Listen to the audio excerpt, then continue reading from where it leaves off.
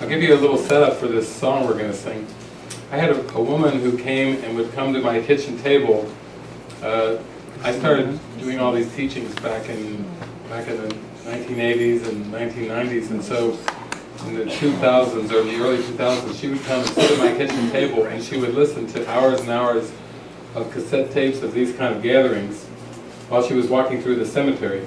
Don't ask me why. But she would boil it down to the question of the day, then she would come and talk to me, and we would call upon the Spirit, and the answer would pour through, and she would be thrilled. And then she started receiving all these songs from the angels. We were talking about angels on our way over. We were walking here today, and so I think about 250 songs from the angels. Some of them 2- and 3-part harmonies came pouring through, really magnificent stuff. So we're going to sing a song that's we'll say channeled from the angels. And if anybody thinks angels are just these characters with these big wings and everything, it's more like what's that movie Michael with John Travolta? It's more like they don't adhere to any stereotypes. So this song is kind of like they're showing how modern and up-to-date and contemporary they are. They're not so traditional. This song we're going to sing is called Streaming Dreamio from the Angels.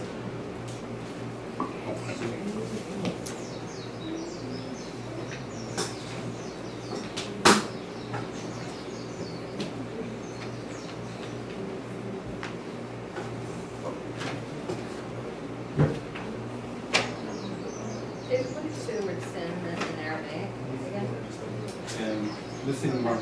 Missing the mark. In Greek it means without. Yeah, and when I go to the Spanish cultures, it's without. Aguas sin gas. You learn all these.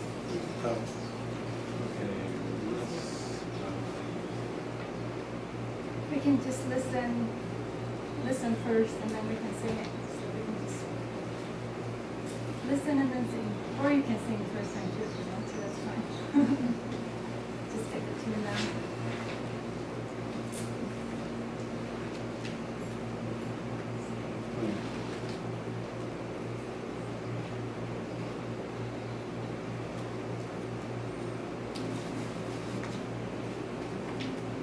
We're streaming audio and streaming video, the faster way to go when you have to download. But now you need to know about a crazy show called Streaming Dreamio. Can organize your fix, prioritize the script from forms you cannot pick, the ones you like. One seamless tapestry, all collage of dreams.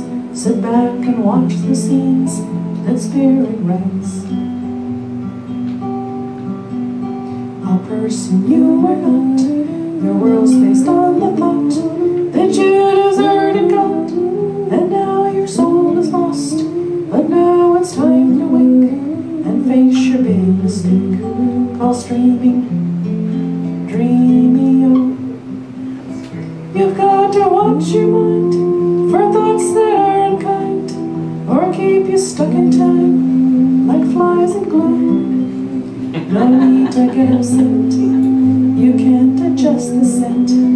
The only choice you get's your point of view. The images that pass before perception's glass will never, never last. You'd better learn to laugh. Don't let your feelings sink. You only think you think in streaming. I know it seems so real, but joy is what you feel when truth at last reveals. With God you're one. You dwell within His mind. No forms of any kind can limit or define God's holy Son. The pleasure and the pain are really all the same. You cannot rearrange or try to win the game. Relax and let it flow. That's all you need to know. I'm streaming dreamio. that for a sing-along That's song, huh? interesting, yeah. That's an interesting song. These angels don't mess around. Got a good sense of humor there.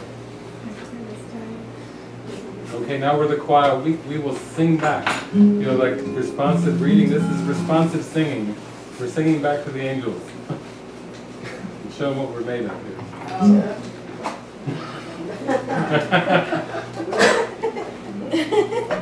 Remember, they're helpers, and we're helpers.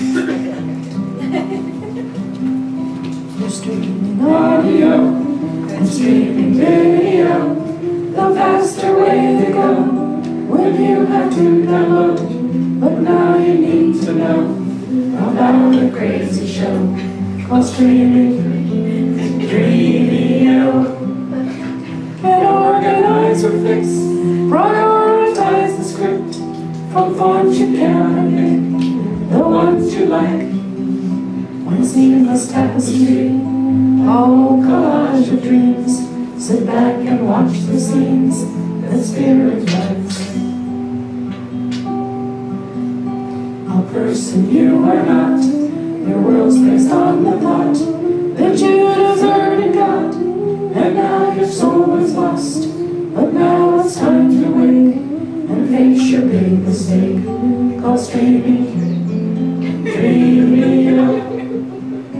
You've got to watch your mind for thoughts that are unkind, or keep you stuck in time like flies in glue. No need to get upset, you can't adjust the set. The only choice you get's your point of view. The images that pass before perception's glass will never last. You'd better learn to laugh. Don't let your feelings sink. You only think you think. It's streaming video. I know it seems surreal, but joy is what you feel when truth at last reveals. With God you're one. You dwell within His mind. No forms of any kind can limit or define God's holy Son. The pleasure and the pain are really all the same. You cannot rearrange or try to win the game. Relax and let it flow. That's all you need to know of streaming Dreamio.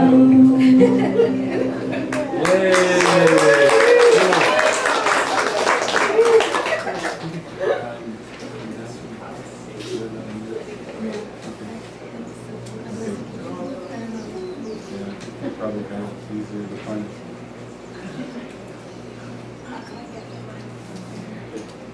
Also, since this is Easter weekend, and wow, Christianity is really a trip. You know, when you look at some of the distortions that have come around in these last couple thousand years about sacrifice and penance, and the Lamb of God had to be slain for the sins of mankind. It's really quite a wild trip. It's no wonder people will get into Buddha and Krishna and all kinds of other things. It's pretty sharp. But actually, the angels gave us a song I think is really good for Easter weekend. It's, Helena went in to try to look it up on her MP3 player. I've got it somewhere on mine, but this is from the angels, and it's called Come Down from the Cross. And so, are you passing out the other one, the Ego song? No, I haven't got it out yet. Haven't got that. Which one is this one? Come down Come Down from the Cross. Oh, we've got it on, we got the lyrics even. Oh, cool. This is going to be a really healing. We'll let this song go out to the whole universe. Come Down from the Cross.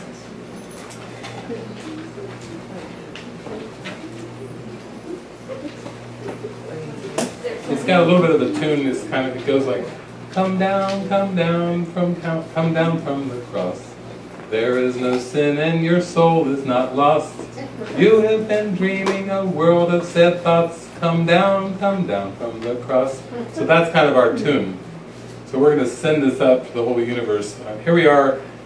Friday was when Jesus was crucified. Saturday he was supposed to have gone down you know, to face Satan and overcome Satan and everything, and then Sunday was the day of the resurrection. So I'm sure he was humming this song while he was down visiting Satan, because Satan is the symbol of the cross of death, and the resurrection is about the transcendence, seeing that there is no death, that you can't kill who you are. So Do you remember which one don't remember which particular one. It might have been I don't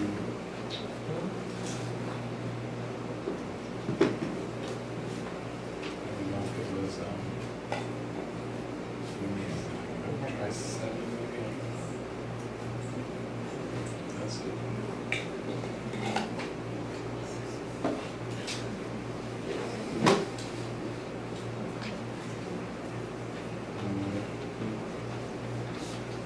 Can I ask a Oh, question? no. Now she's got it. Just a moment. Okay. Since we found it, you know where it is? We'll get the question first. Okay, go ahead. Okay, I'm just having, I just want to share my panic moment right now. I'm just like, I'm freaking out because this is reminding me of church, like growing up, and the like sharing the hymn song, and I'm like sweating and freaking out right now. And so I'm just like, oh, I'm just trying to observe and let it pass. And then, but then I'm like, maybe it's the caffeine and the coffee and Bailey's I was drinking earlier. So how do you decipher? Sometimes I don't know how to decipher if it's, you know, my ego tricking me into thinking something else, or this is a release of some sort. I don't even know if it's a question. I guess I just sometimes I don't know how to decipher which is which. It doesn't even matter. Yeah, I think it's, well, whenever it's something, a thought comes to mind about it being something in form, even something like the caffeine or something, then that's a good one to just kind of watch it go by, because what we're learning as we go much deeper is that this is a world of effects, and that all of the effects of this world come from an unreal cause, which is the ego. The ego made up this world of separation and isolation, and it seems to be some beauty, but there's also, you know, a lot of cannibalism, animals, the animal kingdom, killing, destruction, diseases, pain, suffering, death. And basically, so anytime you have a thought like maybe it's the caffeine or something, those are opportunities for forgiveness, because there are no causes or effects in this world. They're just a bunch of images that the mind gives meaning to. Now, the part about feeling, starting to sweat and everything goes, that happens quite a lot. I know the first time I went back to a church after years and years of being away, I had all kinds of feelings coming up because of all these associations. So, yeah, it's very possible that you're right onto it, that here we are doing this sing-along, and you hear the word angel, and we mention the word Jesus, and all of a sudden it's like, oh, here we are, it's the congregation. It's like I'm this little girl, and I'm back in the, I'm in the pew, I'm in the, and so those kind of feelings can come up, and then what we're doing now with these kind of songs like the one we're going to sing is part of a gentle washing away of those fearful connotations and old associations that really didn't resonate with us, you know, that really didn't really resonate with our soul.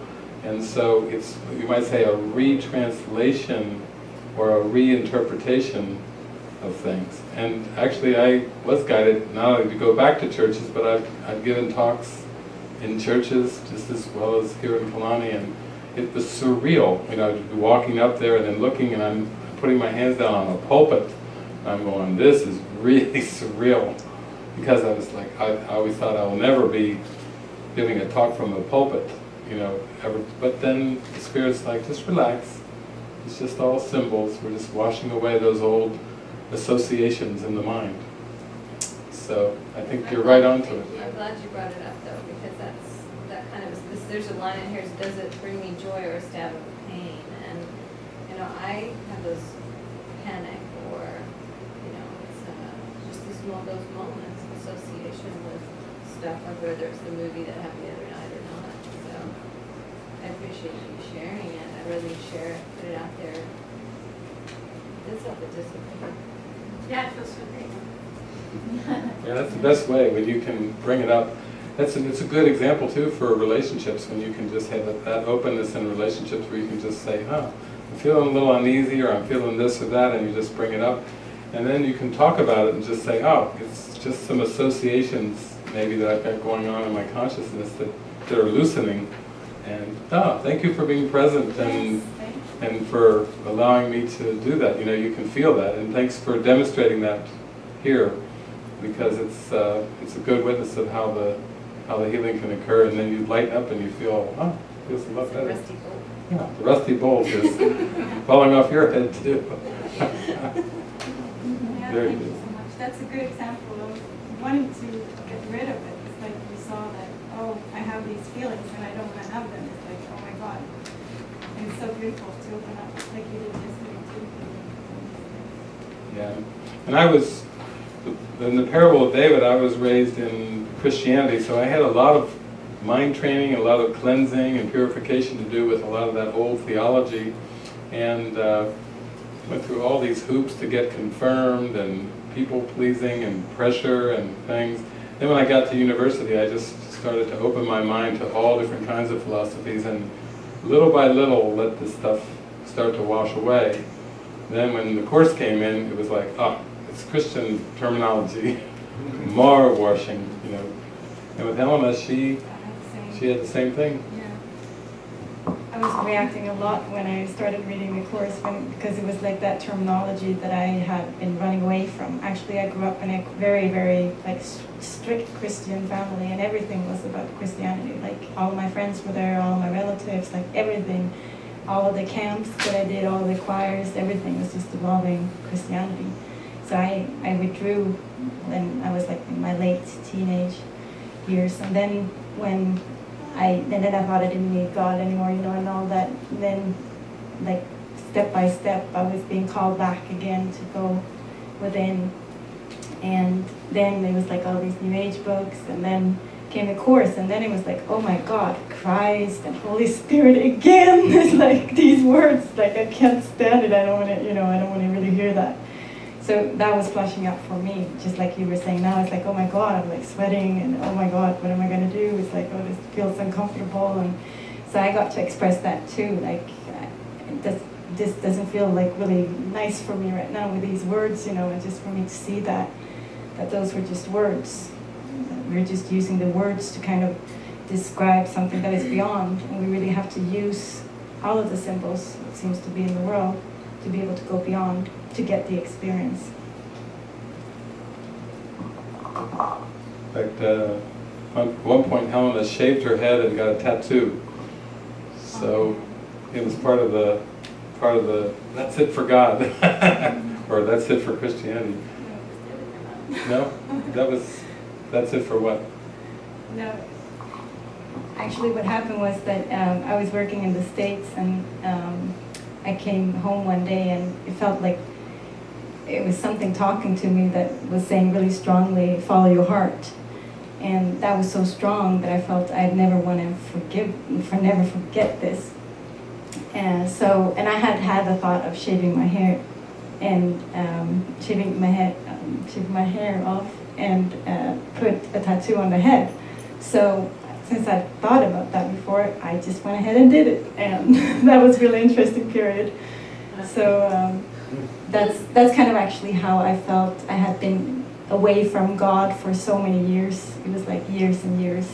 And then when I got this intuitive feeling of follow your heart, it was so strong for me. It was like God was calling on me again. So that was like actually bringing me back